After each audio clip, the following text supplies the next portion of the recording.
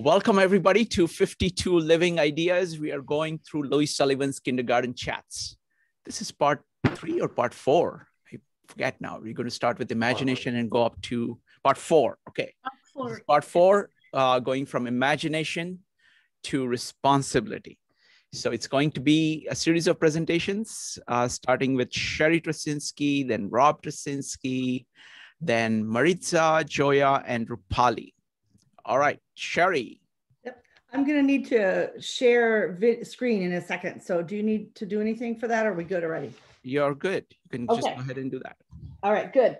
So I've taken and Rob has told me again, my appointed role is to always give our architectural history and updates. So we've got everything that Sullivan is talking about in a broader perspective of what's going on at the time. And so I wanted to explain a little about this chapter Doric column.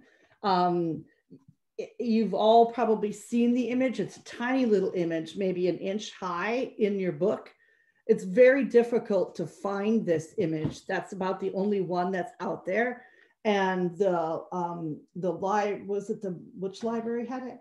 The Library of Congress. The Library of Congress was having problems this morning, so I couldn't link to that picture. So if you don't have it, it's this column here, if you don't have the book. So he's talking about the Doric column. So just so you know, this was it was a Detroit Bicentennial Memorial proposed in the year 1900. And just again, for historical context, Kindergarten Chats first started getting published the very next year. So this is fresh, hot off the press kind of thing that he's talking about. And this bicentennial tower was supposed to be 24 feet in diameter. It was supposed to be 220 feet tall with a gas light at the top. And in $1,900, it was supposed to cost $1 million, which was an extraordinary amount of money. It didn't end up getting built, but I don't think at the time that Louis Sullivan, well, no, I think at the time he wrote this was when they were learning the full implication of the cost of this and decided not to build it. But before I get into some of what happened with that, let me just read the paragraph of its design. So Sullivan writes, forthwith, they appointed the usual committee. Forthwith, the committee proceeded to sit and think, or to deliberate, as they might say, which same is a shade more deadly than thinking. They thought of an architect far in the east like a morning star. They summoned him. He came. He pondered. Then the committee pondered. Then they all brooded together in conference, as it is said. They, the committee, asked him, the architect, to think of a memorial that should be expressive, fitting, appropriate, and proper. And behold, the morning star dreamed of a Doric column, the largest in the world. So let's share screen and we'll show some of, are you doing here? You share screen. We'll show a few other things. And go to. So this Doric column was found to be far too expensive. So instead, they built a sandstone chair. This cost in $1,900, $1,500 to build, which is probably like $30,000 to $40,000 in 10, 20 years ago. So there's an inscription on the back. There is this is what it looked like. It's set up on 2 steps in the city, and it was their bicentennial. I think in the back it has some sort of relief of the explorers finding the location. And then what proceeded to happen was that everybody sat on it. it eventually became, you can see this isn't that many years later. You can tell by the ages of the cars in the background. This is only about 30 years old by this point. And you can see the destruction already. The armrests are quite broken up. The top above the pediment there, that curved part at the top, is breaking apart. Sandstone's a very porous stone, very susceptible to freeze and thaw cycles. Detroit has a fair amount of freeze and thaw cycles, so maybe it wasn't a really great material to begin with, but anyway, it became used for vagrants. They would sleep in the chair and all sorts of things. It became an issue, and within 40 years, maybe 50 years of commemorating the city with this monument. Go ahead, Ron. It was torn down with sledgehammers. There was notification in the newspapers at the time that it was being dismantled and brought to the art museum. But as you could see, the method of dismantling, there was nothing ever brought to the art museum. There was nothing ever saved. So the only thing that ever exists now is some of these photographs of it. But not to be outdone, just about, what are you doing here? Just about 2 hours away by car today in the little, so we have Detroit up here in the top. They proposed this tallest Doric column in the world, way down here on this little isthmus in a place called Put-in Bay in Ohio. So, you know, Ohio, Midwestern, it happens everywhere, but especially in the Midwest, the states really are fairly competitive with one another, sort of like the city-states were in the Renaissance in Italy and things like that. So in Put-in Bay, Ohio, just a few years later, was this. Now, this is the world's largest Doric column. And in this particular case, it was used to commemorate Commodore Perry's War of 1812 victory at the Battle of Lake Erie. So this is right in that battle. This was completed in 1915. 100 years after the battle. 100 years after the battle. So not a bicentennial, but clearly the idea of the world's largest column, Doric column, would be a fitting approach to commemorate something at this point in time. So this was just 10, 12 years. This was designed just a little bit after Sullivan wrote Kindergarten Chats. So he wrote this chapter about Doric column. Well, and then not to be outdone and to make sure you all understand exactly how real what Franklin or what Sullivan is talking about this return of old ideas. Then we also have just a few years later, Rob's keep talking, was in 1922, Chicago Tribune Tower competition. And this was one of the entries. It did not win. This is the entry by Adolf Loos, who was an Austrian architect, very, very influential. We still have the Doric column up. Oh, go back. No, we have. It's a drawing. Our screen sharing is paused. Okay, why are we pausing screen sharing? Okay, we'll stop share and come back in. Yeah. Stop. I can't get a cursor at all. Okay, I'm going to stop sharing. Okay. From my side and continue. Let's see here. Stop sharing now. Okay. Well, let's resume the share so we can get the last screen one. Share. Yeah. And go back to Keynote Sullivan 4 and go here. Okay. Yep. Hit play. Okay, so here we are.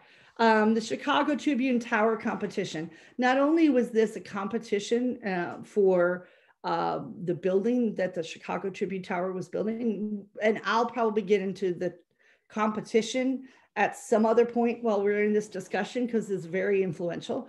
It was 1922, but it was also a huge. Well, for readers of the Fountainhead, this is the real life version of the Cosmo Slotnick competition. For the most beautiful building in the world. And it was actually marketed that way as the most beautiful building in the world competition. And this was an entry by the Austrian architect Adolf Loos, his Doric column, bigger, I believe, than the one in Put-in-Bay, Ohio. So they would have been one-upping Ohio. So from Michigan to Ohio to Chicago, you're cranking it up a little. This was not the chosen entry. The building was not built like this. But in these kinds of competitions, the non-winning entries are often far more influential than the winning entries. And at that point in time, just about every architect of any worth was sending in an entry. There were like 262 or something, 200 and some number of entries to this competition. There were books published of the entries. I'll tease you about that one later. But what's really interesting about this is it's very, very spare building. Adolf Loos was an influential architectural theorist, especially in European modernism. But what's really interesting is that he had spent several years in the US from 1893 to 1896, which is right in the middle of all of Louis Sullivan's discussions and articles that he's writing. It's about all of the high point of his career. Working with Adler Sullivan. So he was right in the middle of all of that. And when Adolf Loos traveled to the US, he spent time in Philly. He spent time in Chicago at the World's Fair, the very place that we hear Sullivan talk about. He spent time in St. Louis, where a lot of the buildings were. And then he spent a lot of time also in New York. So he then brought those ideas that he got from the US back to Europe. It's one of the pathways of modern ideas in architecture that came from the US and jumped shore over to Europe, traveled around, and then came back. But anyway, so that is yet another example of how important this idea of a Doric column was at this point and how prevalent it was. When he's talking about this chapter, it's not just a one little blip thing. It was a major thing he's talking about. And that is all of the slide pictures we have for the day. And then Rob has requested. Stop share. Shrikant, can you stop share? Rob apparently is unable to. Okay.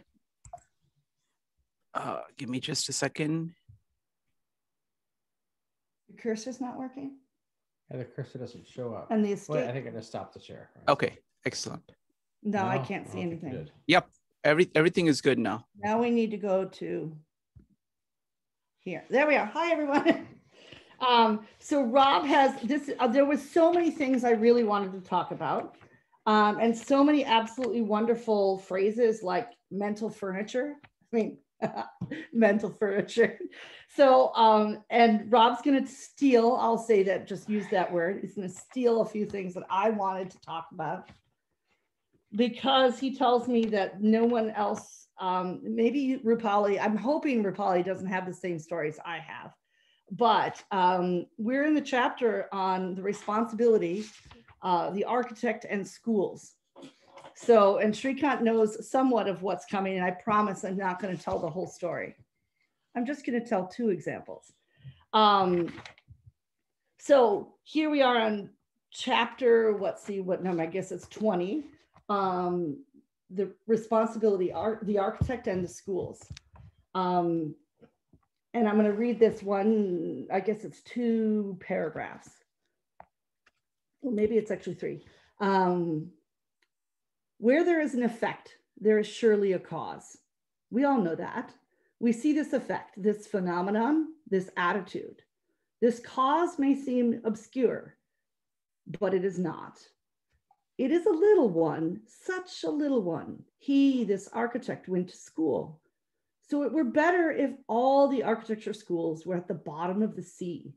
They have no discernible function on land other than to make mischief. Anyone who will take the trouble to investigate the architectural schools will shortly discover that as institutions of learning, so-called, they are bankrupt.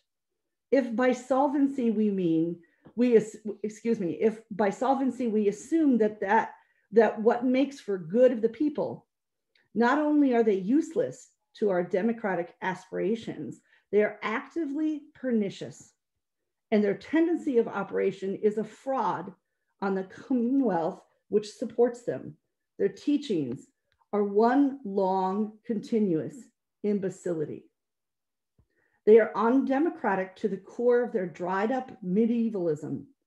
Although a democracy pays their bills and houses and feeds them in a land of freedom, they are essentially parasitic, sucking the juices of healthy tissues and breeding more parasites. If an institution whatsoever were to receive healthy lads and after 4 years of care, return them mentally and physically crippled, broken-winded, weak-hearted and infected, there would be a hue and a cry. But why? Because we could easily see and easily understand. It would speak at once to the heart, to the intelligence. It would be everybody's business. It would create popular clamor. But when precisely such young men are taken by an institution so-called of learning, a so-called school of architecture, and in 4 years are turned out of it mentally dislocated, with their vision obscured, hearts atrophied, and perverted sensibilities, who cares? And why? Because it is not so easily seen. The social consequences are not obvious. It is nobody's business but ours. So I have to say that, I'm gonna let you have this. I noticed you have 2 giant exclamation points next to that. Yes, when I first read this, I think I've mentioned this a few different times. Every time I read this, I have a different set of markings in the margins. This one had 2 exclamation points in the margins. At the time, I was going through exactly what they were describing in this book. I happily had some wonderful friends who introduced me to some wonderful books that explained to me what was going on at those architecture schools, because had that not happened, I might have been one of my classmates who I slowly watched their brains turn to jello in the 4 or 5 years of architecture school.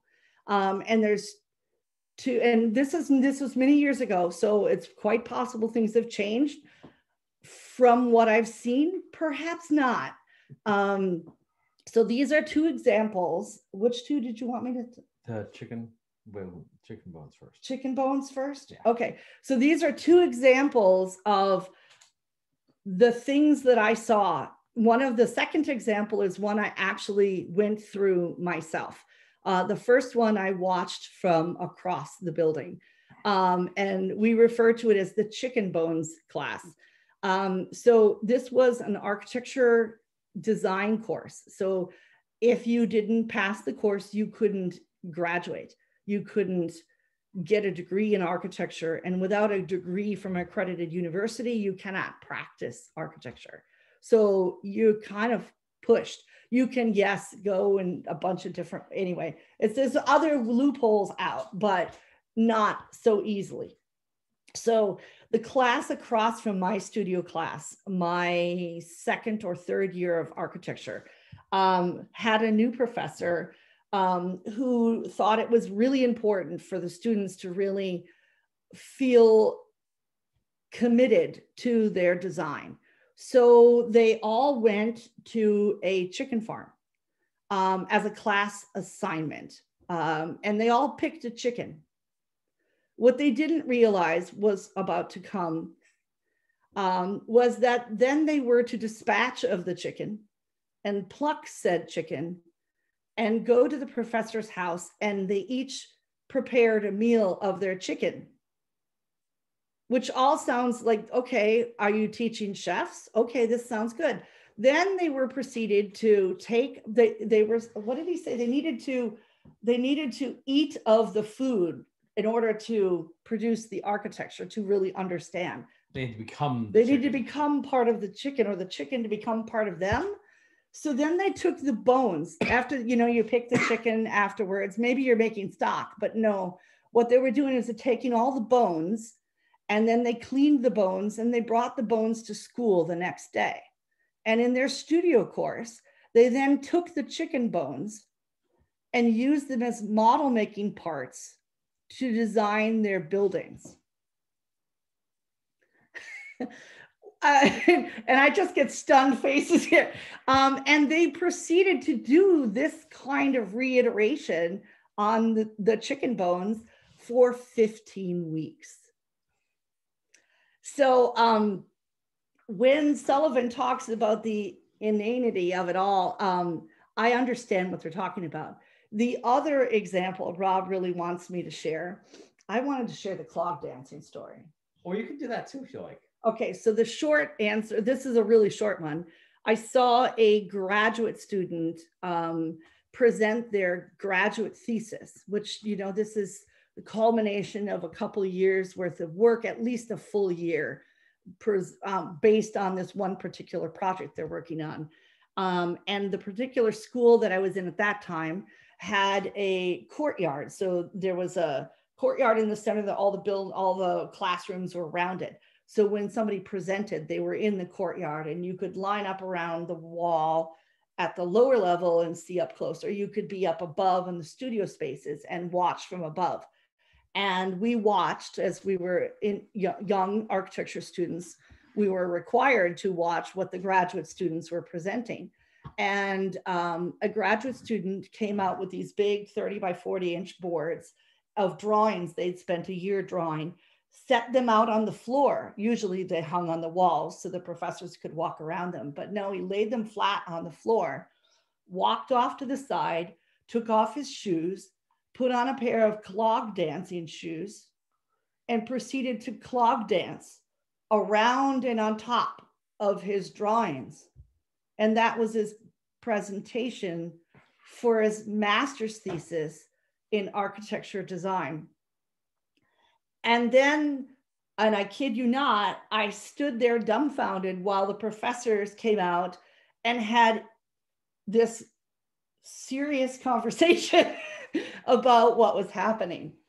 Then the third example that I went, and I don't have visual representation, so I'm going to try to explain this for you. It was a studio class again, and 18 weeks long. We were not told what our end product was going to be. We were given an assignment each week and told what to do. And it started with, we were to find an object in our dorms that represented movement, like twisting motion or pulling motion or pushing or something like this. So we're all thinking, it's an engineering school. We're thinking this has something to do with structure. I had a skein of yarn that was twisted. So I started with a skein of yarn. We were then proceeded to do an intensely detailed drawings of this motion, which then, but we were not told what the next step would be. It was completely not allowed for us. You were not allowed to know anything what was happening next. So you had no way to connect what you were doing one week to what you were doing the next, or in any possible way to where it was going in the long run.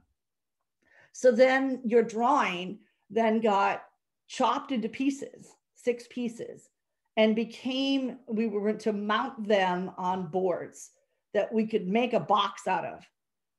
Then you also have to build them up in 3 dimensions? Well, that's coming. Okay. Then we took, and we were taking clay, and we had to make that, whatever that drawing was, in 3 dimensions on 6 pieces of wood. So essentially I had to build up from that. Still no clue what this was for. Then, are you ready for this? The next week we had to cut some of the clay away so that we could take that 3D thing and make it the inside of a cube. So each of those boards then became the wall of a cube with that motion inside. Joe's just laughing. I could see you. Then we had to drill a hole through one side of the box somewhere. And I think, I remember the teacher chose where that hole went. So we drill a tiny 1/2-inch hole, and then the teacher comes around with peepholes. And I don't know. Like from the front door. From the front door peepholes, you know, where you look through and somebody knocks, you look through. Well, if you know, those peepholes have a fisheye lens. So you can imagine twisted skein of yarn, chopped in 6 pieces, built into some weird twisty shape, put back together inside of a box with very little light, and then looked at through a fisheye lens. And you could just about imagine. Then we had to design a chair. We had to draw. We had to draw. Well, then we drew what was inside the fisheye, what we saw through the fisheye lens. And then the next week, we had to design a piece of furniture that not only looked like that drawing, but looked like it belonged in that environment when we put it inside the fisheye lens. So we had to, you know, figure what you did here outside, and then you put it inside the crazy box, and then figure out that it looks like it belongs in crazy land inside your box, right? And then once that happens, we could take our crazy chair from crazy land out of the box, and then we had to build it out of cardboard and glue and no other materials. Cardboard and glue. It had to look like the chair that was inside the box. And whether you passed or not was if the chair could hold your weight. So we had a small, tiny, petite woman in our class who, you know, child malnutrition because she grew up in Czechoslovakia during the Civil War. And we had a kid who could have been playing for the New York Bears, who weighed 245 pounds. Chicago, whatever. Who's the Chicago football team? Chicago Bears, excuse me. Who could have played for them, who weighed like 245 pounds. And we're all trying to build chairs out of cardboard and glue. And you have to lift your feet up in order to pass. Anyway, so when I read what Sullivan is railing against in architecture schools, I think it is actually, unless it's gotten better since then, it was really horrendous. I really truly watched my classmates from the beginning when they started having lucid minds to literally be babbling fools by the time they graduated, unable to form coherent sentences. It was quite tragic to watch. And really what that kind of education does is it's eliminating every step of the way, any form of rational thinking, any logical thought from one class to the next. Nothing builds from one another. Yeah. So Rob is going to jump in here and give you all a little antidote because. Am I? Yeah, you're next. Okay. Did you know that? Yeah, I'm next. I didn't know if I was going to give an antidote. I think you are. A little bit.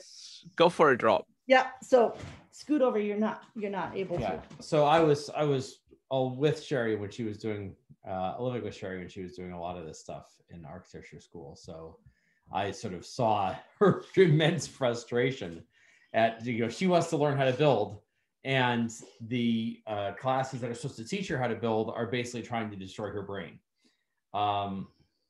And meanwhile, of course, while that all is happening, she's reading this. So it hit home. All right. So what I want to take up on is that. So I wore a plaid flannel shirt today in honor of the hearty, simple frontiersmen who first stumbled upon the shores of what would someday be Detroit. Oh dear, you did not. I got Maritza on that one. Because he has this long tribute to these men who these woodsmen and everything, all of it they experience in the woods. He goes on for a very, very long paragraph, waxing eloquent about that. But when he's talking about this dark column, he says, the men who set foot on this spot where Detroit now stands beside the narrow strait, they saw these things, heard these things, lived these things, died these things, and many more.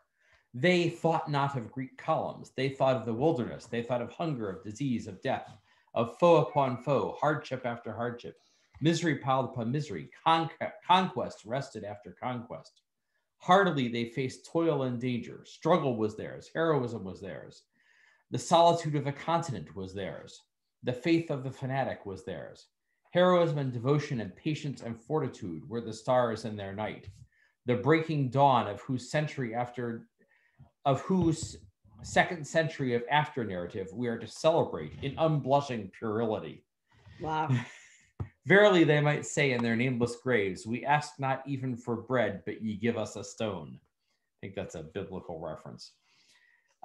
So he's really, a huge part of this is a theme that he starts to get into here is contrasting the sort of hardy frontiersmen, the people who built America, the spirit of America, with the spirit of the architecture that's being sort of foisted upon America, where these guys go and conquer an unsettled continent, and then somebody comes along and says, well, I'll just plop a big dark column in the middle of there, and it's so imitative, it's so backward looking, it's so secondhand, so much that the people are, it's architecture created by people who are not looking at reality and looking at the real history of America and trying to come up with something that reflects that.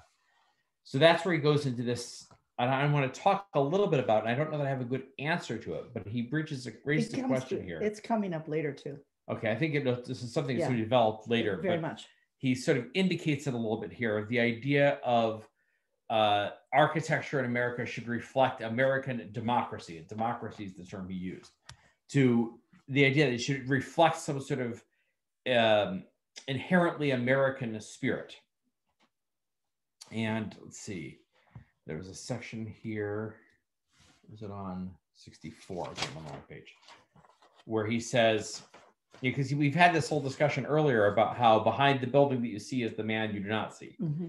And now he's sort of taking a broader social perspective on that. And he says, nothing more clearly reflects the status and tendencies of a people than the characters of its buildings. They are emanations of the people. They visualize for us the soul of our people.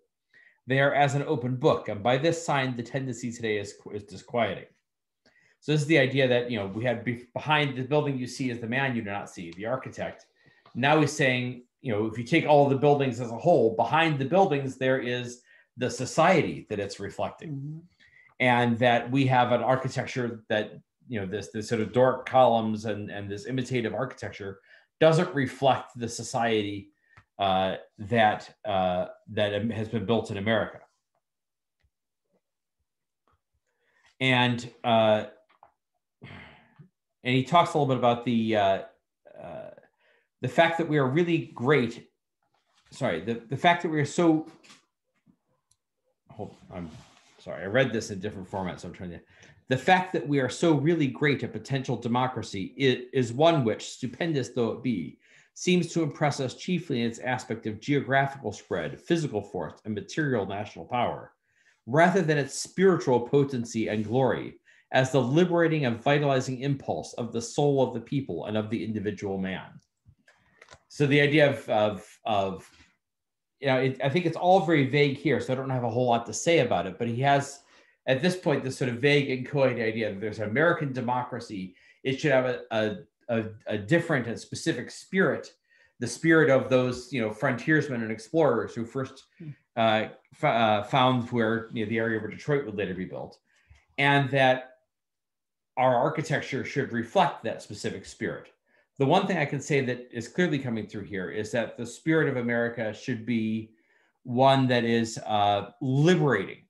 And he talks about I think Sherri read a quote where he talks about the medievalism of the architecture schools. And so he's sort of contrasting the democratic versus the medieval.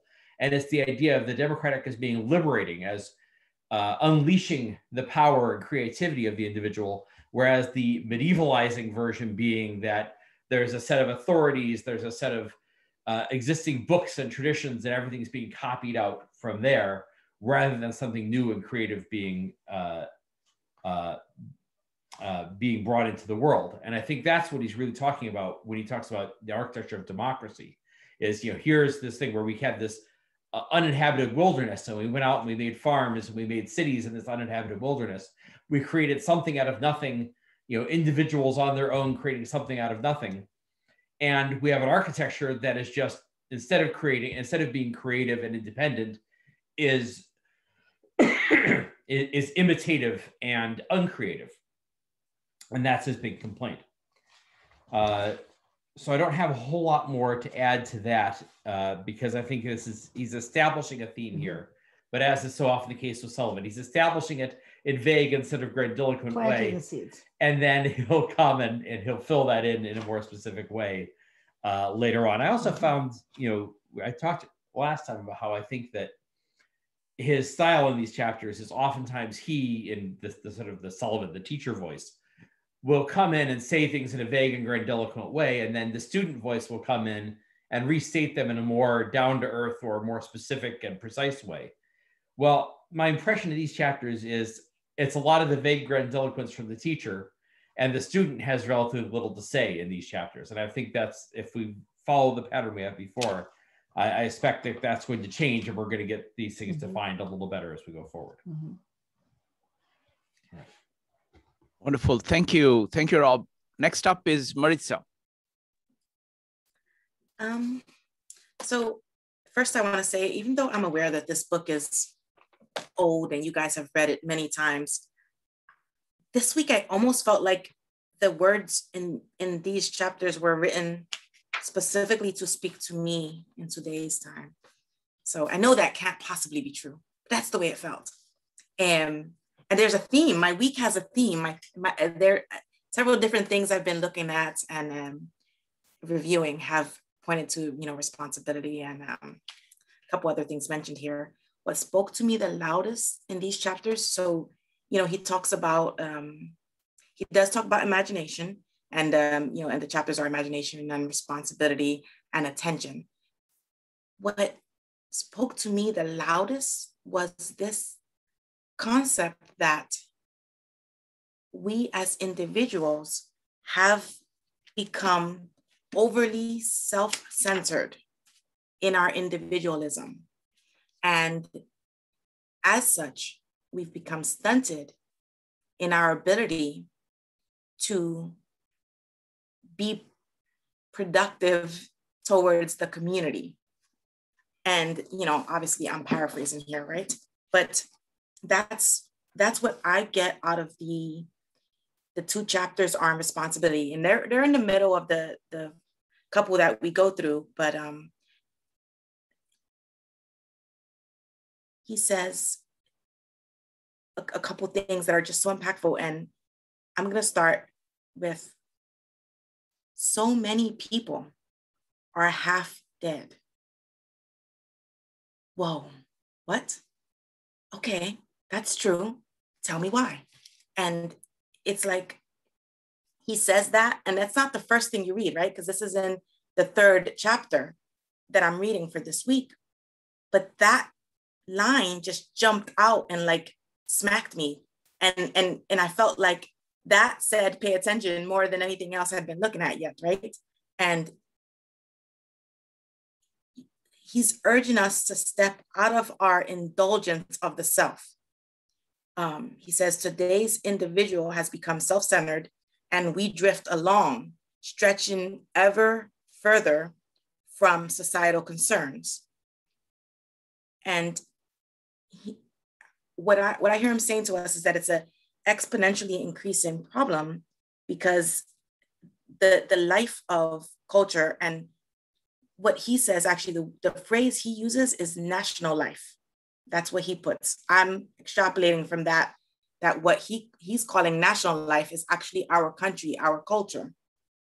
And he says that this national life, so our culture, is shaped and formed by all of the individual lives that are within that culture or country.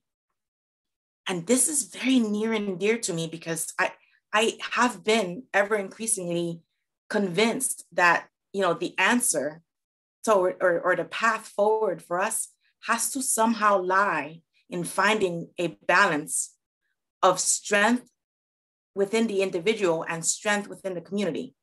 It can't be an either or. And so this is why I feel like he was talking specifically, addressing things I've said, like, if, you know, the book has ears, right? And, you know, he says individual neglect, indifference, or inattention thus become a collective neglect, indifference, and inattention. And that's not a direct, you know, a quote, but this is what I'm extrapolating from what he's saying. And reading that statement there, that individual neglect, indifference, or inattention, and this is what we're doing ourselves, right? And we're just plodding along, drifting. He's saying that as you do that, what you're actually doing is you're cultivating this systemic issue, because it becomes a collective indifference and neglect. And then when you hear that, in the back of my head, again, is that quote, so many people are half dead. And it makes you question. This is one of those moments for me where I had to stop and ask myself, am I one of those people? Am I half dead and I'm not aware of it?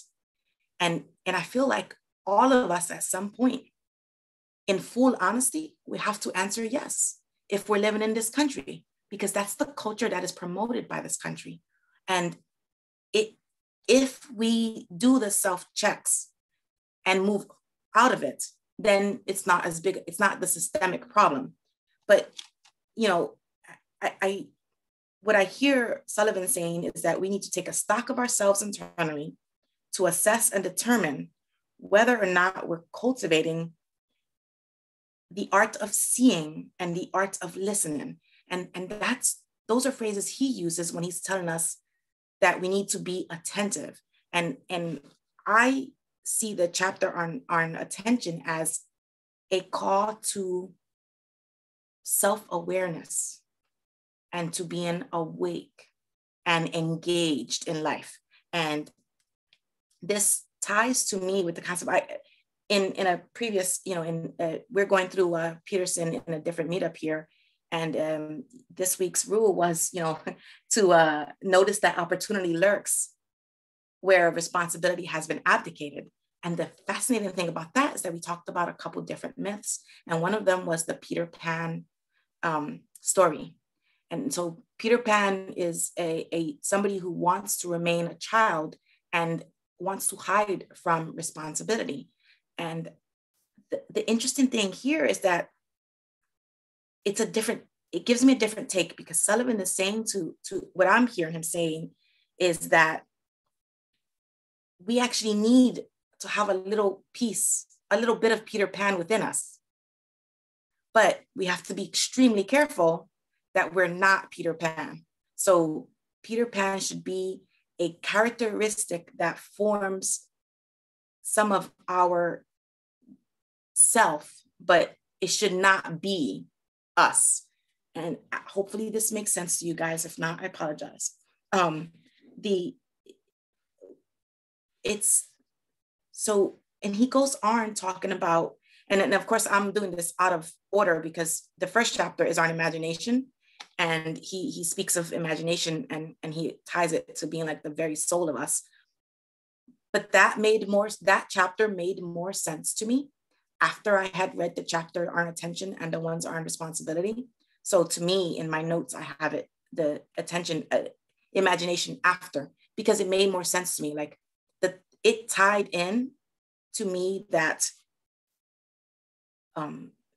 imagination is the fuel that we're providing in order to avoid this half-dead status for ourselves. And again, I hear this, so it's like the focus of these chapters, he says it's like attention, responsibility, and he says we need individual awareness, social responsibility, and this concept of seeing is, and he says the art of seeing and the art of listening.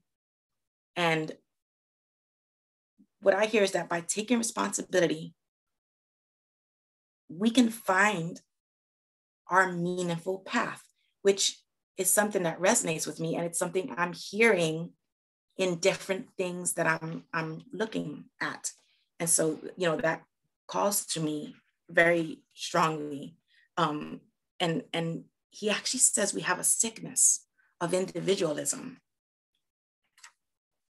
And I think that the imagination portion that he spells out for us is almost like an antidote, because he says, let us remain children as we grow. He says, for I tell you, if you kill the child in man, you kill the man in man. And I think that the ability to maintain a sense of childlike wonder is key to allowing us increased responsibility. And I know that seems almost, anathema. I don't know if that's an English word. I think it is. Oh, good. And so, but it seems that it's contradictory, but it's not if you think about it, because if you don't have curiosity and you don't have this innate desire to seek, well, then why would you bother to try to accept any responsibility? Why would you bother at all? And so this is a very kind of Maritza focus here of what I'm getting. I'm going to actually end here with a poem. Emily Dickinson has a poem on responsibility, right? And her poems don't actually have names, but if you put in bloom and you're looking for it, that's the poem. And so here you guys go. Bloom is result to meet a flower, and casually glance would scarcely cause one to suspect the minor circumstance. Assisting in the bright affair so intricately done, then offered as a butterfly to the meridian, to pack the bud, oppose the worm, obtain its right of due, adjust the heat, elude the wind, escape the prowling bee. Great nature not to disappoint, awaiting her that day. To be a flower is profound responsibility. Thank you, guys. Wonderful. Thank you. Thank you, Maritza. That was beautiful. Next up is Joia. Well, I love that Maritza shared a poem. I think everybody knows that my background when I come to this text is from a literature background. And so last time I talked a lot about poetry, and next week I'm going to talk a whole lot about poetry. So to be forewarned. But today I really want to talk about stories and to really think about the story that we're reading here. So Rob pointed out in one of our earlier talks that the genre of this work is a dialogue, like a Socratic dialogue. But one of the best parts about reading Plato's dialogues as a literature person is you start to read them also as stories, as almost mini plays. And the best dialogues are like that. They have characters that go on a journey that are going to change and transform due to what happens throughout the dialogue. And here in the chapters that we have, I see a really important turning point. So we have the student character who is going to be going on a journey. And here in the middle, in the attention chapter, it's signaled in this line. So at one point, the master teacher character starts to worry. He says, I fancy I have grown sophisticated with my generation and have lost the art of simple statement. And the student says, oh, don't let that worry you, Pa. I'll fall into your pit someday. And then soon after, in the responsibility chapter, the teacher is going to say, if now, my son, we pause for a little. And so we see that we've really reached this turning point where there's been a change here in the relationship of these characters in the story, that they've grown closer, that they've gone from being just teacher and student to father and son. And so what has brought about that change? And I think to see that, we have to go back to the chapter that we started with this week, which is the chapter about imagination. So in this chapter, Louis Sullivan, he's going to describe imagination as the very soul itself. And I had a couple lines here I wanted to talk about. He has this wonderful quote where he says, the imagination of each person is that person. It is the key to his character. It determines what that person will receive and what that person will reject. And I just wanted to highlight that to tie it back to a discussion we had earlier where we were thinking about character and the importance of character. We had this idea that every building is going to show the character behind the person. And now we're learning that imagination is the key to character. So in this first chapter, Sullivan gives us a very analytical and abstract description of imagination, but it's also a rather unimaginative description of imagination. And I think he realizes that, because then when we move on to the next chapter about the Doric column, we're going to get a more imaginative presentation. We're going to look at, we're going to find out what imagination is by starting to explore lack of imagination. And we're going to do it in a much more imaginative way. And how do we do that? We do it with a story. Literally, we have, once upon a time, the people of the good city of Detroit conceived a plan to celebrate the 200th anniversary of the discovery of the site. So Louis Sullivan is going to tell us a story to make this point about what imagination is and the importance of imagination. And then in this chapter, we get this long description of the founders. And so Rob dressed up as the founders to maybe give us a glimpse of who this would be.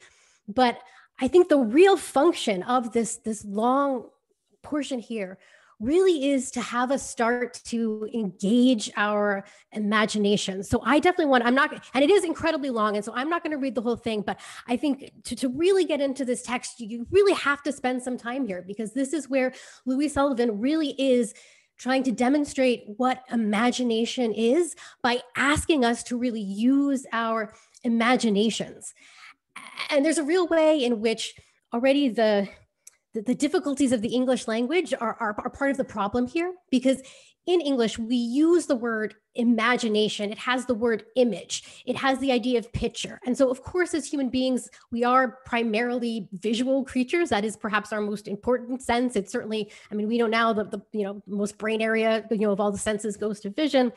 But when we're really thinking about imagination, Louis Sullivan wants us to engage all of our senses, all 5 senses, and our emotions. And he's going to do that by giving us this long description of the experience of the founders of Detroit and what it was that they experienced in the wilderness. So I just want to read this and encourage you all to try to activate all of your senses as you hear this. So Sullivan says, I will hazard a surmise that this particular architect never made his bed of boughs in the somber gloom of the primeval forest, never saw the gleam of opalescent eyes across the waning firelight, never heard the curdling cry of the screech owl overhead, nor the distinct wolfish bark, now faint, now louder, always hungry, ever passionately mournful. Now the low, sudden moan of the forest in the night's stillest, breathless hour, as an aged giant hemlock sank heavily to earth, nor saw the dawn break, pale and white through the filmy branches, interlaced of pine and tamarack, and their stately brethren, clustered upright and close in mute communion, nor heard the belch of a fired musket bellow and roar and roll along the edge of a slumbering woodland lake, now fainting around its capes and bays, now swelling aloud and dying again, reaching around and turning back in reverberation upon reverberation along the upright wall of woods, and breaking and flying to and fro across the startled waters in a wild harangue of echoes, slowly blending, subsiding, and melting into the air and into the forest slowly away until, after long and long, stillness reigns again, and solitude, engulfing and resolving the strange, harsh dissonance, nor climbed through the tangle and overfallen trunks, nor cushioned his foot on the mold of what was once a proud thing of the forest, nor smelled the faint, sweet odor, oh, so faint, so delicate, of the deep woods, standing in somber array, with trunks ever more serried, ever growing grayer and darker as they close and deepen in obscurity. And it still even goes on and continues. And it's significant that this is what finally captures the student's attention. So that when we start the next chapter, which is called Attention, it starts with the student saying, "Do you know, I became so interested in your story of the forest that I forgot all about the blamed Doric column." It's his interest and his attention that's finally captured by this really sensual, emotional connection to the founders. And this is so important for the architectural lesson we have here, because what really is so bad about the Doric column, that it's secondhand, that it's imitative, and that it doesn't connect with the story of the founders, that we're trying to create this monument to the founding of Detroit, but it's completely detached from that sensual, emotional experience, the story of what these founders did to create the great city. But when we can finally connect in with that, this is the breakthrough moment for the student when everything starts to change. And it's all about what captures his interest, his attention. And then we're going to learn here about the importance of attention. So in this chapter on attention, Louis Sullivan tells us attention is the essence of our powers. And I want to stop and just make sure to draw all of your attention to this concept of powers. Because in my reading of Louis Sullivan, this is perhaps the most important concept that I think you have to get in order to get what Louis Sullivan is all about. So Jyoti, in one of our earlier sessions, made the point that this book is really kind of spiritual literature. And I agree that Louis Sullivan is taking us on a spiritual journey. And what that journey is about is awakening our powers. That's his phrase, man's powers. We're gonna come to this, and hopefully we're gonna also read Autobiography of an Idea, because that whole book is a story about powers, the child's dream of power and how it matures. It's how I would describe what the whole of Autobiography of an Idea is about. So just to draw your attention, and hopefully we're going to keep coming back to this as we continue to explore Louis Sullivan, this important concept of powers. What are our human powers, and how do we awake these powers? That's what this is going to be all about. And here we're going to get one of the most important first lessons, which is about attention, and how attention, as he says here, is the essence of our powers. It is that which draws other things toward us. It is that which, if we have lived with it, brings the experiences of our lives ready to our hand. To pay attention is to live, and to live is to pay attention. And bear in mind, most of all, that your spiritual nature is but a higher faculty of seeing and listening, a finer, nobler way of paying attention. Thus must you learn to live in the fullest sense. And I think our other presenters really did a good job of trying to connect this then to the next chapters, which are all about responsibility and how responsibility is going to connect with attention. But this is really how we're building up, and we're only just getting started, because even as he tells us here at the end of the last chapter we read here, thus does the responsibility for our buildings trace itself in part a step farther, but this is not the end of the story. And in fact, I would say the story is now just getting started. Wonderful, Joia. This is fantastic. I think you're going to have a ball with the next section, which is going to be from Professor to Summer, which is full of poetry. So and I think Maritza is also going to like it a lot. So wonderful. Thank you. Next up is Rupali. Well, thank you. That was wonderful. I think everyone has done a phenomenal job of explaining all of the ideas in these chapters. So I'm just going to go back to the last week's session where we talked about, the student has arrived. So is arriving. And Louis Sullivan is talking about the student is arriving. And what that means is he's learning to observe, he's learning to reason, he's learning to think. And in Form Follows Function, the Form Follows Function 2, he talks about the student who gets his first glimpse into imagination. And he says, imagination is beyond logic.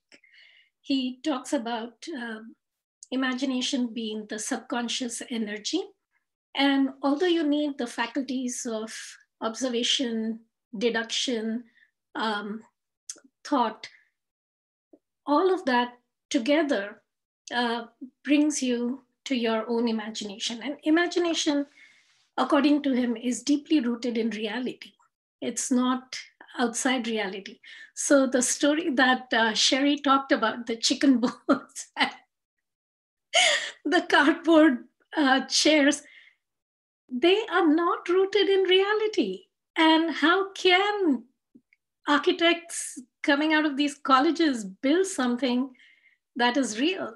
So one of the things that Sullivan talks about is the power to receive and the power to give, right? And he says, unless you are able to receive, you cannot give. And the role of the architect is to give. The role of the educator is to give.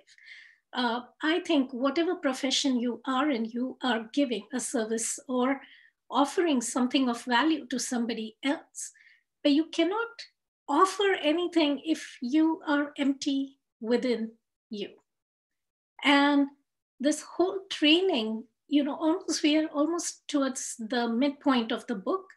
And Louis Sullivan is just training this student to be able to receive, to awaken, as Joia said, awaken your senses, right? Learn to take it all in. To give and to create, that requires, and Louis Sullivan says this, it requires you to think much deeper than just what's on the surface. And the Doric column is just a fantastic example of how that architect gives without really having anything deeper within. It's just a shallow plagiarist action of taking something from the past and think this is the tallest giant column. But who needs the most, the tallest column in the world? Because that's not the function of the Doric column. The Doric column, the Greeks used them. It was the simplest form of a column, and it represented strength because it held the roof and it carried weight. There was a purpose for its proportions, and the simplicity of it just showed that this is the masculine strength of the building. So when you put that as a memorial, that has nothing to do with the spirit of the men that you're putting it for. It just doesn't mean anything to society. So then comes the responsibility of the society. How can we tolerate all of this? How can we tolerate structures like this? As Sherri showed that chair, which was placed in terms of, instead of the Doric column, people actually just broke it and misused it. Is that what we want our buildings and our architecture to be. So what is the responsibility of the public, of the society? Now, America is very unique, and coming from India, I can say that, you know, this country just offers a sense of freedom. Although India is a democracy, and I've said this before, the sense of freedom that you get in America, the individual freedom, is huge.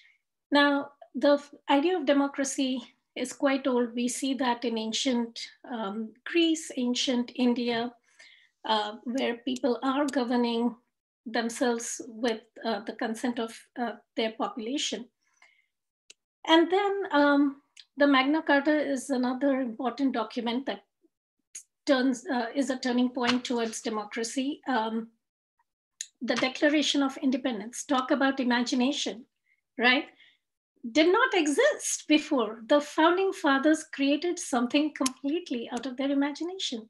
And I was looking up a map of democracies in the world, and even in 2020, large parts of Asia and Africa are not democracies. And you can see when Louis Sullivan wrote this book, there were even fewer democracies. It was only after World War II that more and more countries were democracies. There were autocracies before that. And did people have individual freedom? Why is Louis Sullivan talking so passionately about freedom and democracy and individual thought, the value of individual thought? So it's really important to see, you know, where we are in space and time. That even today, there are many people in the world that do not have the freedoms that we take for granted. And if we don't value that freedom, somebody's going to take that away from us. And so he's saying, as a society, we need to pay attention to that. And he says, whose responsibility is it? It's you, it's me, it's us. We are not above that. So that's the idea about responsibility of the public. And then when he goes into the responsibility of the architect, you know, he talks about inattentiveness. He starts the chapter with, you know, it would seem that inattention in the many implies either that the faculties of the individual have not been aroused and trained, or that a lethargy has supervened. So if individuals don't pay attention, then they don't hold themselves accountable. And I see this not only with architects, but also with educators, that, you know, they don't hold themselves accountable, and they justify anything and everything. You know, for example, in Montessori, we have a famous, so like form follows function, Montessori she coined the phrase, follow the child. And so under the guise of follow the child, the many educators will just let the child fall off the cliff. But that's not the point of follow the child. What is the child's nature? And where are you guiding them? Similarly, what is the nature of architecture? And he begins to give a glimpse of what good education should look like and what failed education looks like. And I think Sherri did a very good job of saying, you know, who cares? The social consequences are not obvious. It's nobody's business but ours. So it really is important as parents, as educators, as architects, as individuals, as citizens, that we pay attention. So how are attention, discipline, imagination, how are they all related? What is the value of democracy? What is the value of freedom and responsibility? Why is it important as a student of architecture? And so in the next chapters, he's going to explain more. I almost wanted to talk about the professor too, because in the Montessori, education, Maria Montessori talks about the prepared environment and the prepared teacher. the prepared environment, for me, I would say, if you consider your nation as the prepared environment, what freedoms and what choices can individuals make? For us to survive, for us to prosper as human beings, freedom is so important. And with freedom comes responsibility. You cannot just enjoy freedom. We have this ongoing conversation in our upper elementary and middle school classrooms because the sense of justice is very accentuated in that age group between the ages of 9 to 13. And everything is unfair and everybody is doing things that are not right. And only the child is right, but the adults know nothing. So that's where we talk about, we have the class constitution, and I've talked about it in the past, but then the teachers have freedom cards and responsibility cards, and they're back to back. So on one side, the freedom is to choose your own work. The responsibility is that you can do it without disturbing others and interrupting others. The freedom is that you can leave the classroom and go to any other room in the school. The responsibility is that you inform somebody where you are in case of a fire drill or whatever safety. So once the children know the freedom and the responsibility, they go hand in hand. It's not that you can have freedom without any responsibility. So I'm going to share my screen to just show some ideas about Montessori and imagination. So both Maria Montessori and Louis Sullivan talk about the true basis of imagination being reality, and to allow children, and when we're talking about this architect who has never made a bed of boughs and in the wilderness, has never seen an animal, or heard the owl screech. Well, if you just go to school and learn from the books and learn only what's in the past, then you are taking yourself away from the reality. But to allow children to be part of nature, to let them observe nature. And this child is just drawing the trunk of this grand old oak tree that's in our schoolyard. And last week,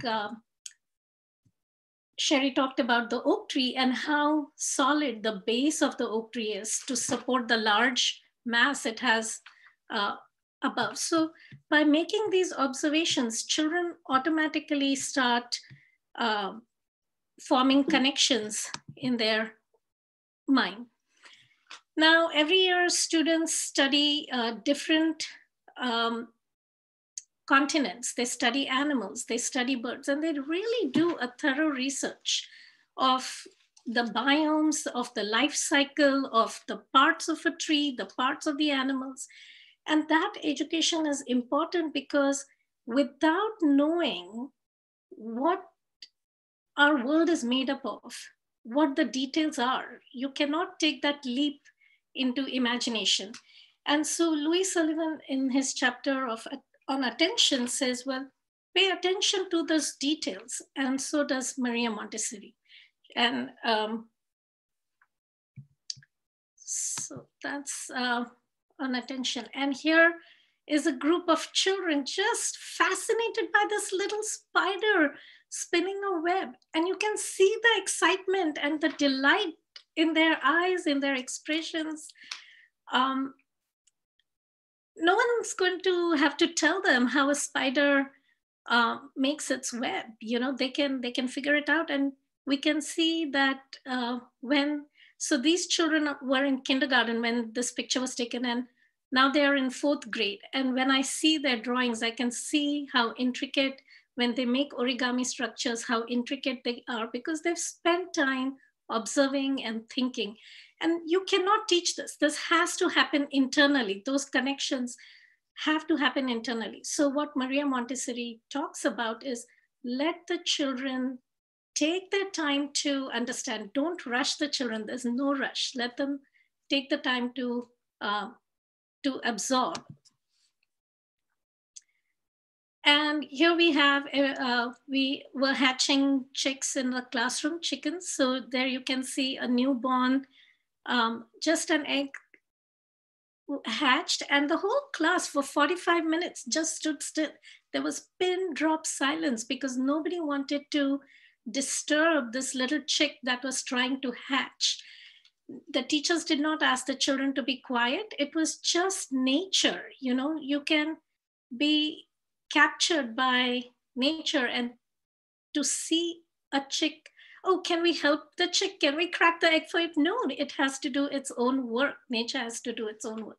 And so the child has to do his own work. The architecture, student in the architecture has to do their own work of observing, of assimilating, of making those connections. And you do that by experiencing life to the fullest. That's what Louis Sullivan talks about too.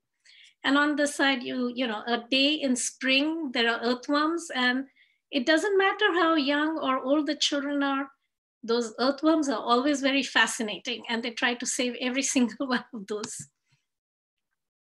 So how do children get there? And here you see a child doing a typical Montessori work, learning about geometric solids. These are the building blocks of construction of structures. And here the child can really observe and say, how many surfaces does the solid have? What are the physical characteristics? How many diagonals? How many vertices? How is one shape related to another? What are the curved shapes? What are the rectangular shapes? And so by making those observations, children are learning to pay attention to detail, and those become impressions. You know, I have a Montessori student who's now in college, and he was just explaining that when he had his math paper and he had to figure out a problem, he just closed his eyes and felt the Montessori beads and the materials and was able to come up with a solution, because it was not a problem that he had worked on before, but he had to figure it out during the exam. So it's not just regurgitating facts, but making those connections and seeing how do they work. Learning about different cultures, learning about different languages. You know, you're training your mind in a different manner when you pay attention to details of things that are not familiar to you. And so as a result, what happens is you can start constructing things from your imagination, whether it is art, literature, poem. We have students, we're going to be talking about poetry soon, and every year we have poetry recital. We start with poems in the classroom by just reciting poems and studying poems, and then children start writing and composing their own poems, and they're profound because they've read good literature. So from reality to imagination, students can take their ideas and create something new and meaningful. So here on the left, you have the student, he was probably in first or second grade at that time. He studied Asian countries and studied a particular cat from an Asian country. So he did his research using his books, and then he drew a picture of that.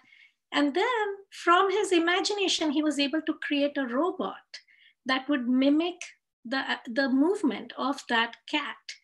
And so again, there's no other person in the world who has a cat like that, because it's from his own imagination.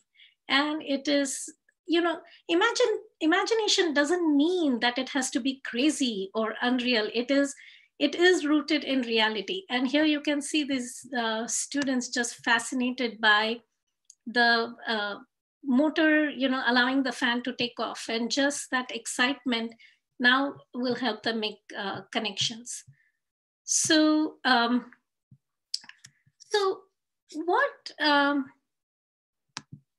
what Louis Sullivan is saying to us is that, you know, learn to observe, learn to look at things, and then from there, you can develop your imagination. It doesn't have to be imitative. It doesn't have to be very fancy. It just has to, it doesn't have to be very logical in that sense. It can be something creative, something different from what you are. And it can reflect the society that we live in.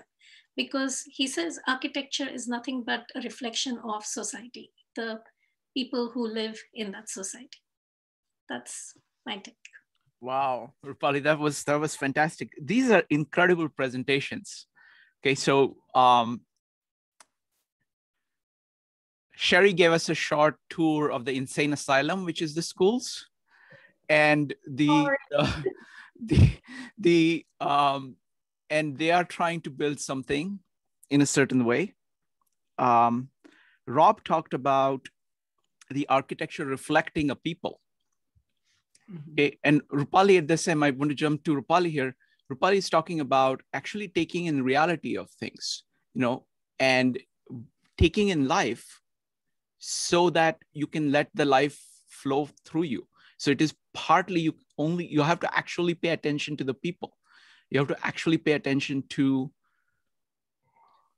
reality, to life, take all of that in, and only with that you can build. The other part, and this is again, we're going to be talking about Marshall McLuhan soon. His idea is that man shapes his tools and then the tools shape man. Mm-hmm. That is profoundly true. Yes. It's only if you take life in and build tools based on that, then those tools actually will help you live better. If you do other things, like if you use chicken bones, okay, you're not taking in life. And what you're building is actually going to impair life at all levels. So there is that loop of taking in reality and expressing and what it makes possible. So this is just incredible.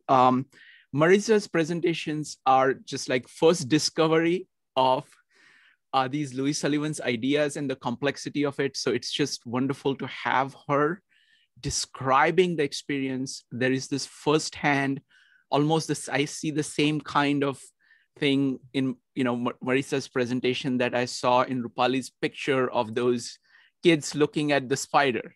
Okay, so that's what Maritza does. She looks at the spider of what Louis Sullivan is up to, and he's weaving a web, and Joia brought in the point about the story. The story is like the integration of who a person is and where they are going, and that was just wonderful. So thank you. So folks, now we're going to do some questions. So if you have, it's about 4 o'clock, so we've got about 45 minutes for questions.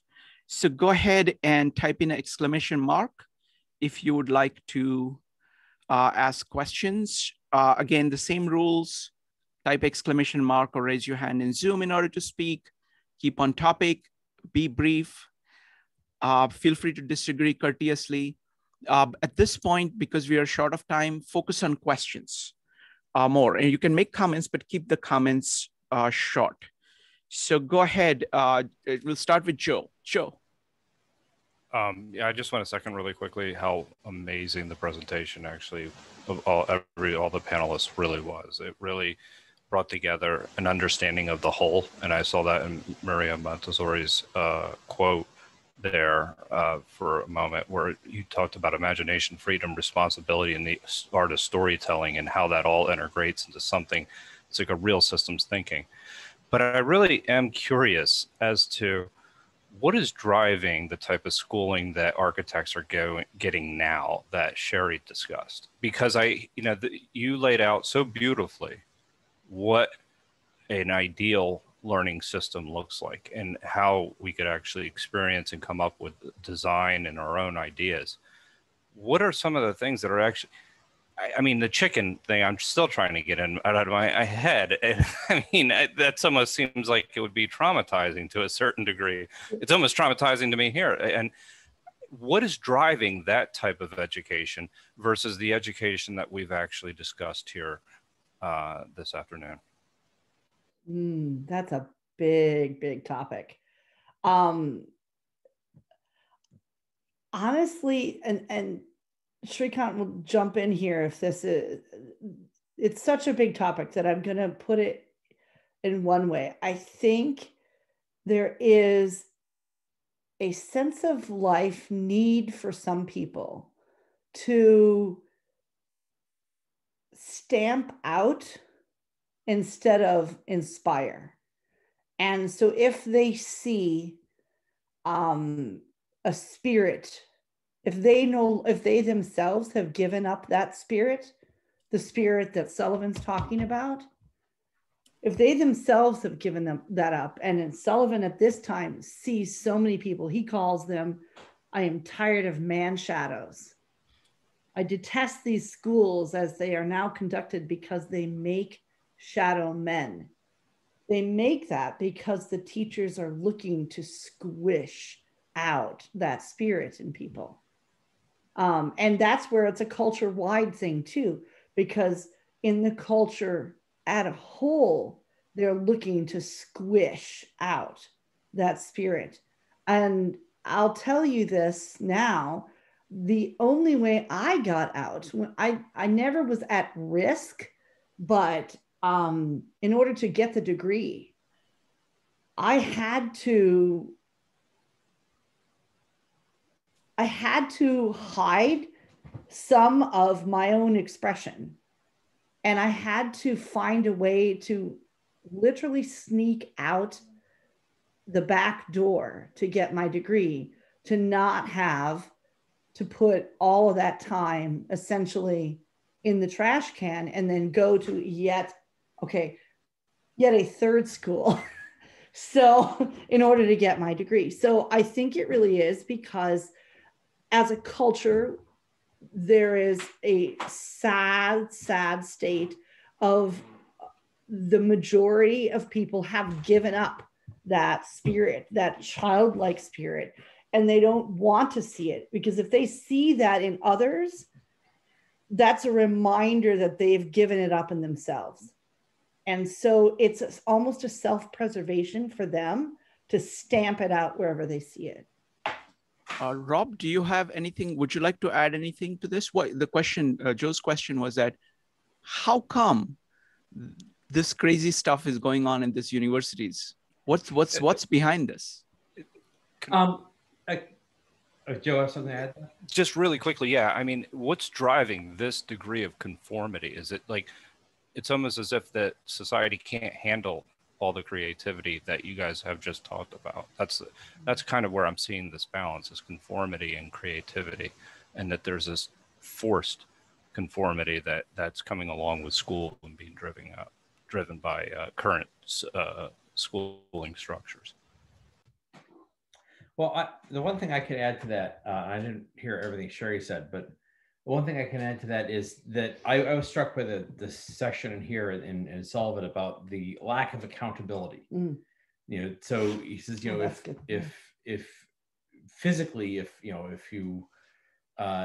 you're given the care of a child and he comes back physically deformed or mistreated or maimed in some way, there'd be, it's very easy to see. So it would be obvious, oh my God, how could you be possibly allowed to be in charge of children? Whereas they come back mentally and educationally warped, it's harder to see and harder to judge, so people can't see that. And the universities in particular have become this sort of closed loop. And it has partly to do with the economics of it, that and with the way the universities are run. You know, every organization has a tendency to ultimately be run for the benefit of the administrators, right? And they want to come, and to the extent that it's economically possible, they want to create this sort of closed loop for themselves, where everything's run around us and our concerns, and we have no accountability to anybody on the outside. And that's why every big corporation ultimately has to have. There's a trend that happened in the 80s called the shareholder rebellion, where there was this sense that you had all these big managers of the big corporations who were running everything for their the benefit of themselves and for their own incentives, and not paying attention to increasing the value for the shareholders. And so you had these, hostile takeovers and things like that, where you had to kick out the existing management and reassert that, no, you're working for the shareholders. Well, that's not done in the universities. And the universities, and I think it has to do fundamentally with the model. Shrikant will talk about this. We've talked with Shrikant about this before, that you have the model of the universities first of all, it comes out of the monasteries, and is deeply influenced by the Platonic idea of this sort of ivory tower, right? Where is pure contemplation for its own sake. And the ideas don't have any contact with reality. And it's, and the ideal is everybody else owes it to the philosopher kings to send them money and power and build up these ivory towers for them so they can engage in pure contemplation in this closed loop. And that's, I think, that fundamentally goes all the way back to Plato, that you get that sense of what a university and what an intellectual enterprise is supposed to be like. And it is this closed loop with no connection to the outside world. And so, but that gets built then into the economics of the modern university, especially the, to some extent, the publicly funded universities where, or the student loans coming in, that there's all this flow of money into the universities that has nothing to do with the actual value they're creating educationally and with the actual skills that they're imparting to the students. And so the whole educational system has gotten too closed off and too unaccountable in terms of what it's actually producing as the results in the child. Yes, all kinds of weird things grow in static water. Next up is going to be Anne, Michael, Jyoti, Rohit, and Ash. Anne, go ahead. Hi, thank you. And I agree with everyone else. The presentations were excellent. However, I kind of get the chicken example, and I get it as I don't espouse this, but I kind of get it, and I can see how it actually arose out of this Sullivan euphoria over imagination. In that aspect, I would see it from that perspective, I would see it as the instructor trying to promote in the students this imagination with regard to the stakeholders in an architectural project. The chicken being the surrogate stakeholder in the chicken example. And similarly, with the whole, draw something that's twisted and then somehow through all those iterations turn it into a chair. So it's, to me, these instructors, trying to misguidedly create imagination in their, let's face it, young adult students. These aren't Montessori children. And it's kind of like, does that belong in the curriculum? But, it was Sullivan himself that went off on this rhapsodic elegy, as Joia so beautifully enunciated for us. And it's kind of like, at some point, the question is, didn't Sullivan really generate what we now see as the slippery slope of outcome? Go ahead. Who would like to respond? So the key word was misguided over there.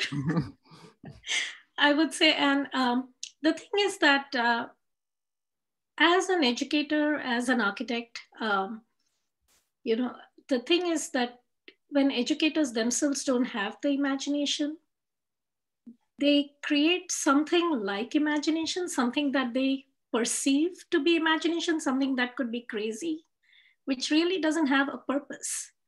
And architects have a purpose. They have to build structures that are going to last.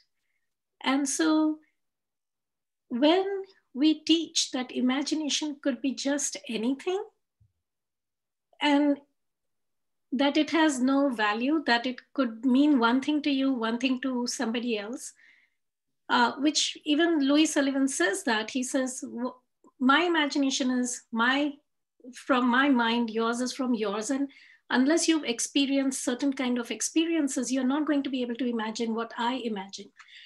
And so when you give insufficient materials or insufficient tools and you demand students to make something out of it, you're actually causing them frustration and a feeling that I'm no good. That's not the goal of education. The goal of education is to say, okay, here is something as human beings we have created, and where are we going to take the next step? How are we going to get to the next thing? Or where is, what do you want to create that's something unique or different? And chicken bones could be one material, but those are not tools for architects to build. And I just feel that, I have seen as an architect myself, when I did my master's thesis not my master's, my bachelor's thesis in ferrocement, my professors could not imagine a staircase that was 1 inch thick. They could not imagine it. And it existed for over 50, 60 years before I did my thesis on it. And because they couldn't imagine it, they told me that I couldn't graduate from architecture school. And the engineer I was working with invited them for breakfast. This is very typical in India. You call somebody for food, you give them a cup of tea, and then he walked them through the building and showed the 1 inch staircase. And then I was allowed to submit my project. But the problem is, educators don't have the imagination that Louis Sullivan is saying. And Joe, to your question too, why are these schools or colleges not able to break away from the past? Is because people are not spending enough time to think and be the potential or reach their own potential to create something new. I want to add one thing. We looked at Thomas Aquinas' view of integration of senses. So what happens is that there is a hierarchy to human faculties. And that's a very big point for Sullivan too. You have to take in a lot, and imagination sits on the top of that.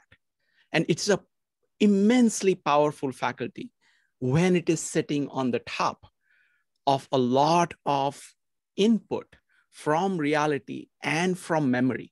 When you have that rich base, and only if you have that rich base, imagination can produce wondrous things. When you don't have that, and you try to exercise the faculty without it, you produce things that are actually harmful. So there is a hierarchy and kind of proper proportion of that. And training is all about building those layers and layers. And imagination sits on the top of that. So it's so this is an example of inverted hierarchy. Another thing I would say is that the examples that Sherri talked about, they are of a very, in some ways, they are of a different kind than Sullivan, but there is a commonality. Most of the things that Sullivan was faced with, we're talking about the 19th century, is that people were worshiping forms of the past. Now, there is a worship of each people's emotion, no matter where it came from.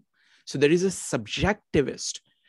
And whereas there it was like a traditionalist worship, and here it is a subjectivist worship. Neither of them is about reality. And so there are like two different forms of going wrong. Sherri, would you like to add anything? Sherri or Rob? I'd like to add a couple of things. So I can talk about Sherri's experiences as an observer watching it. So one thing I want to say is that I do think there's a value to certain sort of creativity exercises where you create some artificial or arbitrary situation limitation. And you say, okay, like we've seen there's people do these contest shows where they say, okay, there's a fashion, was that one of these, I can't remember what it's called, by Project Runway or something like that, where they did this show of like, okay, here are these odd, unusual materials and you have to make clothing out of this. And and you got some extremely creative results on this. If you have a range of things you can choose from that are not traditional clothing materials, but you take them and you rework them and you're able to create something. And some people did some very creative things. So there can be a value in these exercises where you say, I'm going to create this sort of arbitrary set of conditions that are very unusual. And then, you have to exercise your creativity to then come up with a way to do something.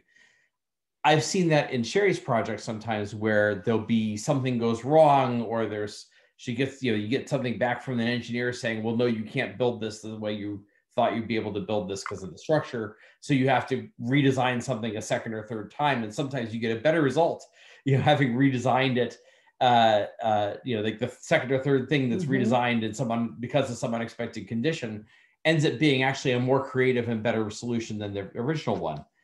But what I observed when she was in school was that wasn't the spirit behind these exercises. Not at all. And I think the crucial thing, and the one she gave about how you had to build this thing, and then the box, and then you put the thing inside the box, is that there was no connection. That everything was always reset completely from one to the next. There was no way to build anything up, and it was really about conditioning you to think everything's arbitrary and irrational.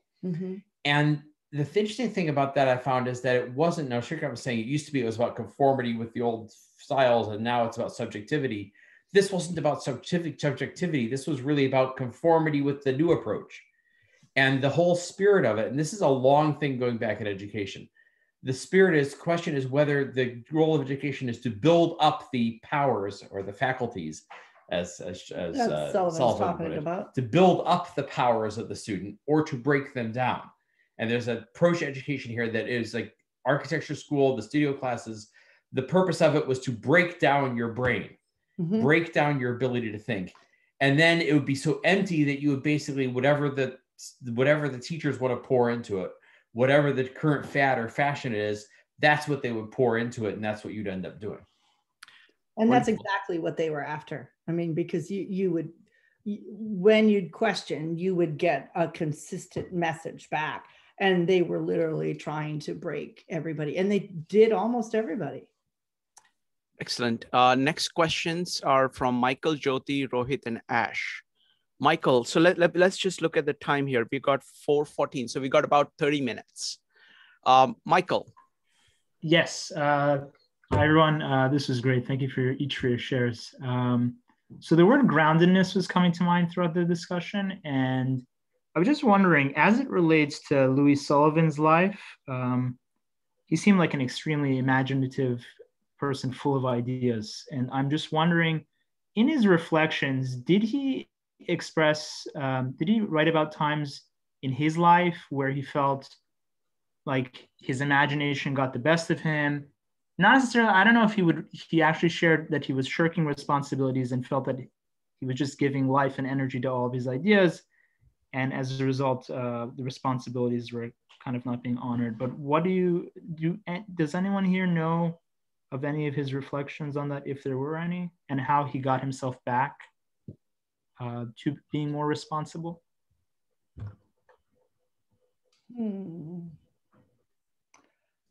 Anybody wants to take that?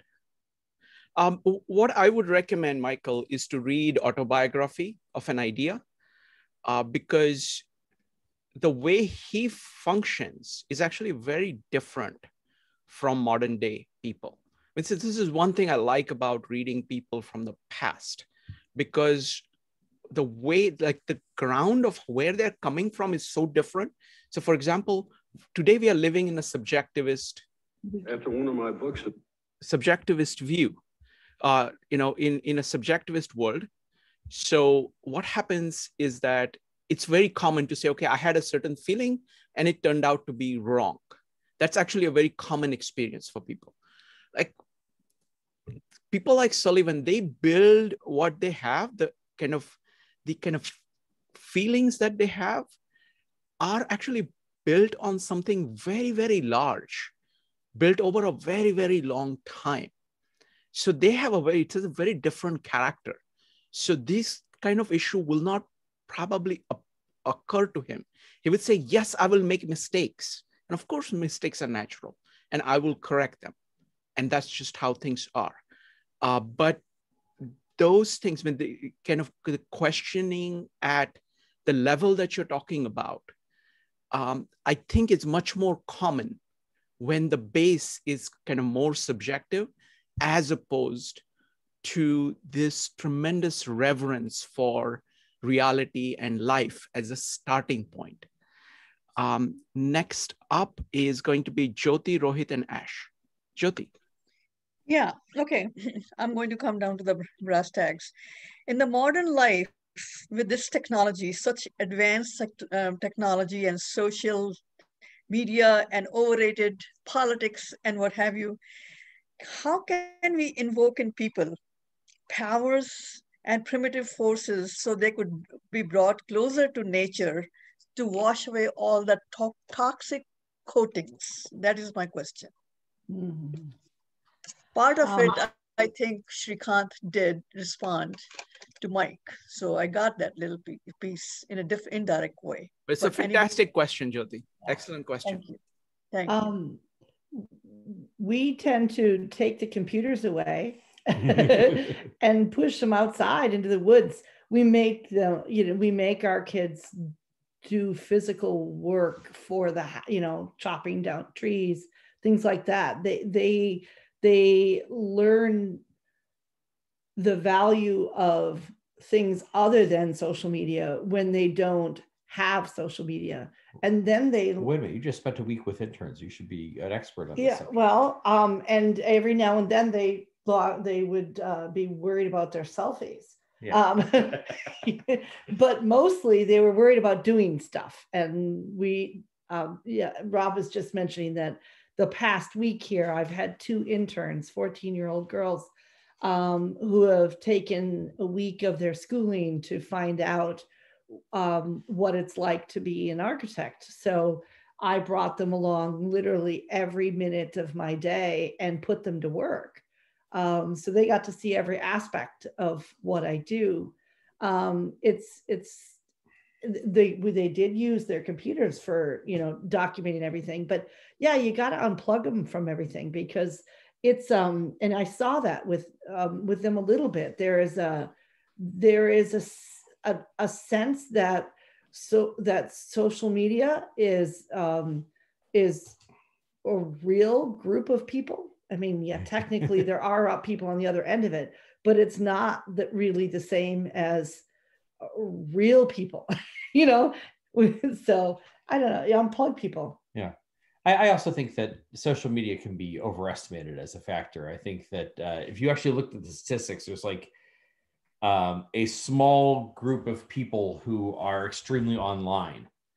But it actually is extremely online is the term they use, and meaning that they're on Twitter all the time, they're on Facebook all the time, they're on their computers all the time, and totally absorbed in this, and it becomes their it becomes their reality, their world, their whole social context becomes this artificial environment. And then there's some people who are in meetups for hours and hours at a time. But these are real people. We can actually see their faces. This is just an artificial interface. But they're real people. What I'm saying is, though, that the extremely online people who live and breathe social media all the time are a very small minority.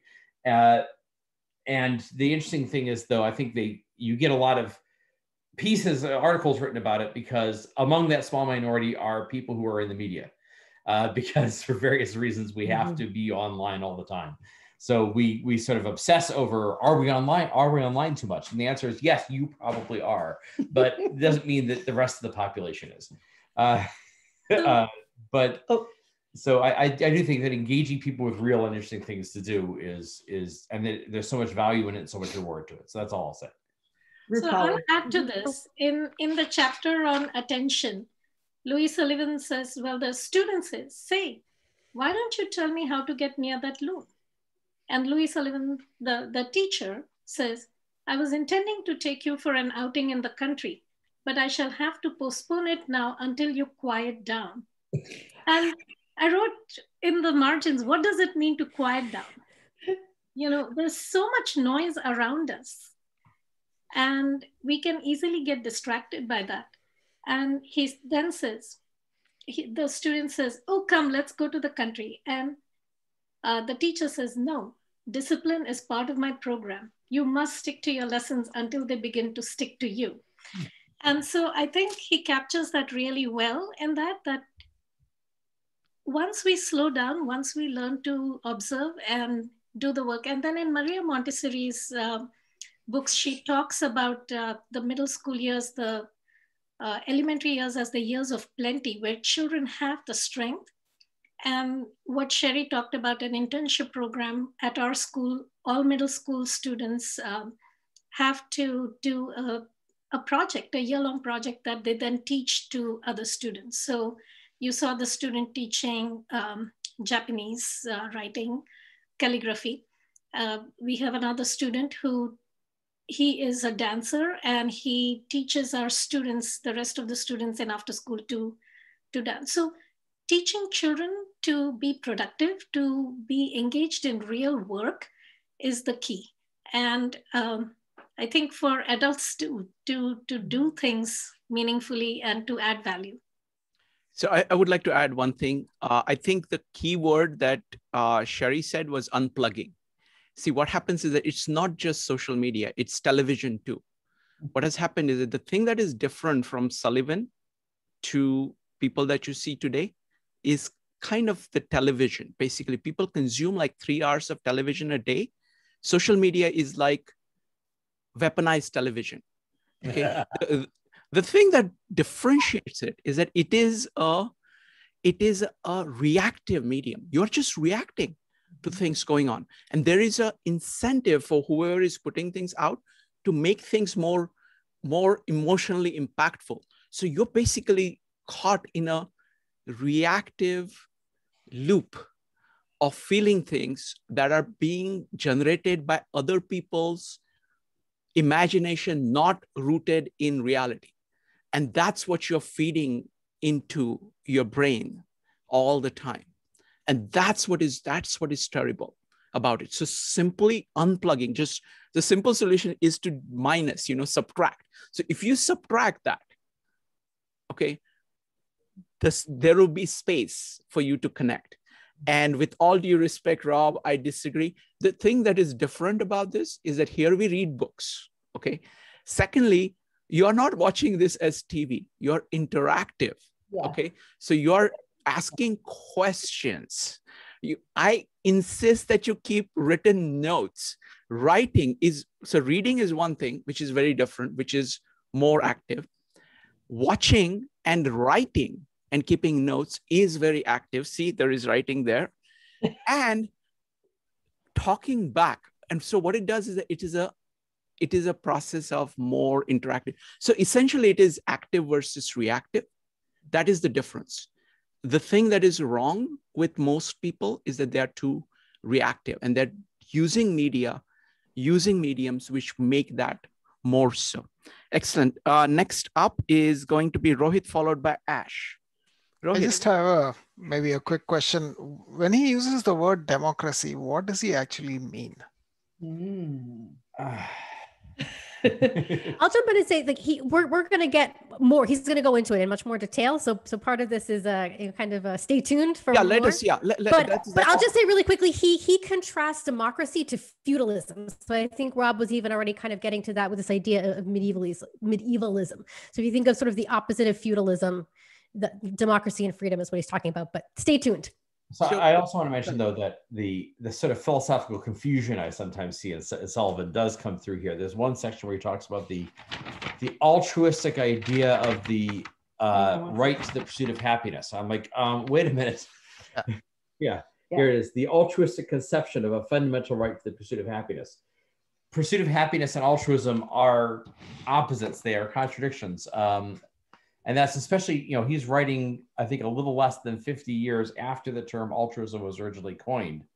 And it was coined to refer to a radically collectivist viewpoint in which individual happiness is very specific. Auguste Comte was the guy who French philosopher, who coined the term altruism. It wasn't in use before that. And he literally meant it as the idea that the individual has no right to his individual happiness, that your only purpose of life is to vivre pour autrui, to live for others is your only purpose in life. You have no right to your individual happiness. So again, so if you go to the philosophical roots of altruism, it's a conception. It is the exact opposite of the individual right to the pursuit of happiness. So there's clearly some little bits of philosophical confusion coming up here in the way Sullivan uses that. So I think that's all. I have not read this book before, so I'm not sure what's going to happen in the. You've read parts. It definitely comes in. Yeah, and he has written a whole book called Democracy, A Man's Search. So Rohit, answering your question briefly, is that the democracy, I mean, it's an unfortunate to use a word. I mean, it means completely different to him than what it means to us. So to tell you, to point to what he's talking about, I can describe it in terms of analogy. What he's saying is that there are two conceptions of human being. One is a human being who owns his own self and who is trying to do things. Or so there are two. The second view is that of feudalism, that an individual is just a part of a larger system and individual doesn't matter. So there's two views, either as an independent being, individual as an independent being, or individual as basically a slave. Those are the two views of it. He calls the social system based on slavery as feudalism. His name for the kind of social system where an individual is regarded as an individual being, independent being, is democracy. That's what he calls democracy. So if you want to map that idea into something that we know, it would be the original idea of America. It would be the American Republic. It's basically the structure that makes possible independent existence, independence of individuals, which is what he's passionate about. And his ability to kind of formulate that is nowhere near as good as the founding fathers, his kind of understanding of what it makes, but he has incredible number of insights about how both of these systems function and what happens to individual beings within these two. But democracy is his name for what he's referring to as a system appropriate for independent individual beings. Okay, got it. Last question is from Ash. Yeah, thank you all again for another interesting discussion. So Joia brought up this point of Sullivan's about the power of attention. And I thought that was really interesting. It's a very powerful, essentialized sort of statement. And and it relates to a lot of the other things you've been talking about how so much of our attention is taken up in these sort of reactive media. As Maritza mentioned, our power culture kind of encourages us to live in this sort of reactive, almost half-dead state of existence. But to add another layer of complexity to it, I just was wondering about this potentially related concept of intention and how you think that relates to Sullivan's concept of attention, or if he has anything to say about that. Like, is attention sort of a prerequisite or precursor of intention, or does attention follow intention as form follows function, or does it sort of fit in this hierarchy of human faculties that Srikant mentioned, somewhere between attention and imagination? Just wondering if you have any thoughts on that. I have some thoughts about that. There was a passage actually that I had marked that I didn't read, but I want to read, so it ties in with this. So at one point he says here, so what I call attention becomes what you call interest. So what you call an impression becomes what I call an answer. So living becomes action, seeing and listening functions of life, and all by virtue of the gentle force we call sympathy. Sympathy, the receiver, the giver. Sympathy, I, you, the poet.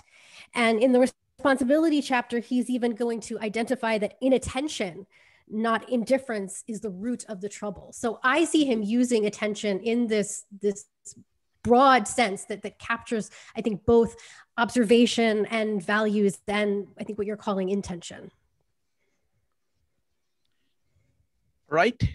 So any closing thoughts from the panelists? I have something to add. The thing about Louis Sullivan's writing is packed with metaphors, and those metaphors are packed with so much meaning. I want to read this one passage. He talks about architecture in terms of chemistry. And so I'll just read that. Let us therefore place the art on an intelligible basis. Let us test it and reveal it for gold or dross by the sure touchstone of healthful human nature. Let us test it by the solvent of reason, by the crucible of common sense, by the sure test of the spirit of democracy. Let us ignore the books, the schools, and go forth into the broad open world where the real things are. Let us there study the living organism, the real thing in health and illness. Let us do this with minds wide open. And I think, all of those words related to chemistry really say, study it, find out what is the key, and then, just do things and not sit behind books. That's, if I can, I think there's another little passage that just ties perfectly to Rupali's. He says, to pay attention is to live, and to live is to pay attention. And bear in mind, most of all, that your spiritual nature is but a higher faculty of seeing and listening, a finer, nobler way of paying attention. Thus must you learn to live in the fullest sense. And I feel like he's saying the same thing, just in a slightly different way there.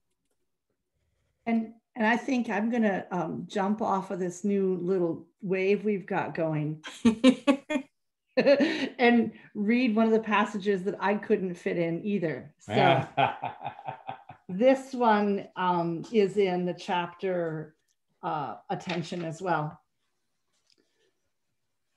But when you accumulate abundantly, absorb totalities, not fragments. Grasp the largeness of things, not the petty, isolated aspects. Lay hold upon the warm significance of realities, not the mere cold currency passing from hand to hand. Seize upon the drift, the color, the intensity, the what you may call it of the moving, teeming life about you, not merely upon its broken facts of definition, and follow every path, every trail that leads you towards emotional and spiritual riches, paths hidden alike to the heedless and the oversure. And then when you give of your abundance, and this it is to live. Wait. I want to jump in and just read this next part that comes right after. This is literally right after what Sherri said, but it's so important, especially what we talked about what Shrikant said about the base that we're building on. And here he's going to talk about it in terms of what you receive. So everything you receive. And here he says, if you receive not, you cannot give. And to receive of life, you must be awake to it. Shut the heart and you close the open door of sympathy upon yourself. And in the doing, exclude the light of the world. It is sympathy that leads, sympathy that draws us on with an invisible hand, beckoning, persuading, illuminating all things with her smile. She knows the heart's desire. She divines a simple longing, for she is that longing, going ever outward through the doors of sense, and she seeks until she finds her mate, and then together they return to you and enter, and you three are one. Of such is sympathy, the liveliest tenant of the heart. And then this was the idea of seeing and listening that I'd read before. And I was going to say, I know Rupali is the teacher, but I think we should have a homework assignment that, especially because it's the start of spring, I think we should all make a point to go out and see and listen to nature and come back and report on what it is that we see and experience in honor of Louis Sullivan. I like that. Wonderful. So I want to give you a preview of the story of this book. So what is going to happen is that the next section, we're going to continue building. We started out by Louis Sullivan dismantling some of the ideas that were holding him back. And then now he's slowly kind of building. And then, so that's the building continues for the next reading, okay, from professor to summer. And then the student is going to go away to the countryside and he's going to write a letter back. Now that's a very important thing. And it's like you take in things and then he goes and he communes with nature and with himself and he writes back. and then he comes back to continue. So that's how the transitions are. All right, folks. So fantastic presentations, great questions, great discussion. We'll see you soon. See you next time again at 2:30. Bye. Yeah. Bye.